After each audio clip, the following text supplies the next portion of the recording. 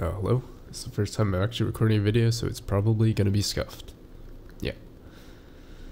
So with T4 release, there's been a lot of speculation about support ring lines and what they actually do, and if it's like worth prioritizing ally damage or AP when you're buying high mids, for example. And there hasn't really been any justification for that, really, that I've seen.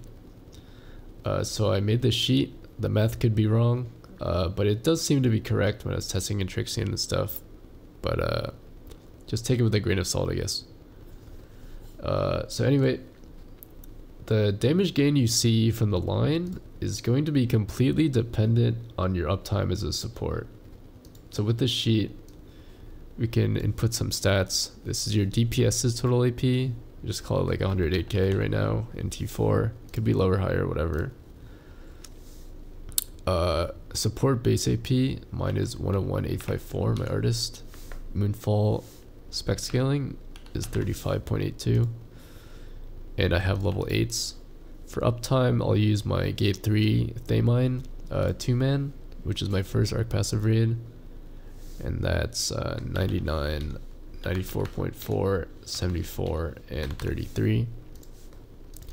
In terms of accessories, you should really only have 8 on your neck, which is max brand. You should never sacrifice this for like meter gen. If you're cheap, just buy a one-liner. But max brand on your neck, you gotta have it. It's OP. It's like 0.8% DPS per person in your party. For rings, I have 2 high ally damage and 2 mid APs. I can remove the neck because it should always be 8, right? So in that raid, I gained 2.55% damage per person in my party compared to T3 with my uptime. If we swap that around to high AP mid ally, that's 2.43. So per person with my setup and my uptime, it's 0.12% better. But the thing is, not everyone has my uptime, right?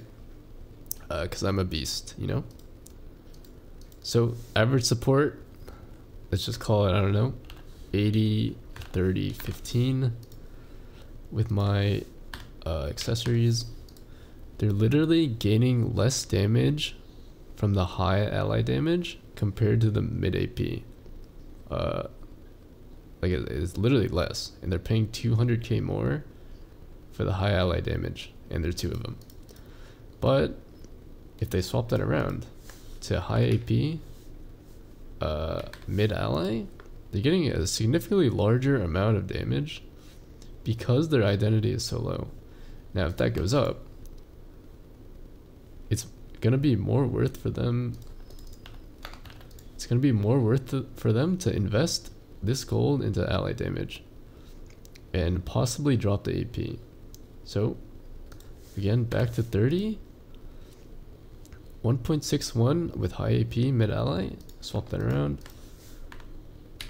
1.61 compared to 1.41, same amount of gold, more or less, but you just gotta flip the accessories because your identity uptime sucks. If we go back to mine, I do think this T uptime is pretty low personally. Once I get more familiar with like pressing it, I think it could go up to like 40, 45, and with that we see even more gain from ally damage. Let's say my identity also goes up even more. But yeah, let's say you suck at pressing identity and T, like really bad. Like you play Womb Shield, Buckshot, Sound Shock, and you drop heals on burst windows. That's you. If you spend 200k or 400k on ally damage mid AP, you are literally getting nothing, almost nothing from the ally damage line. If you spend that same amount of gold,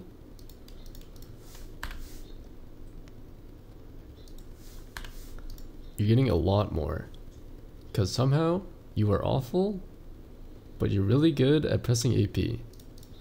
So yeah, it's just completely reliant on your uptime. So yeah, if you want to use this sheet, I'll put in the description. Could be wrong. If you're good at math, let me know. Yeah. Thank you. Goodbye.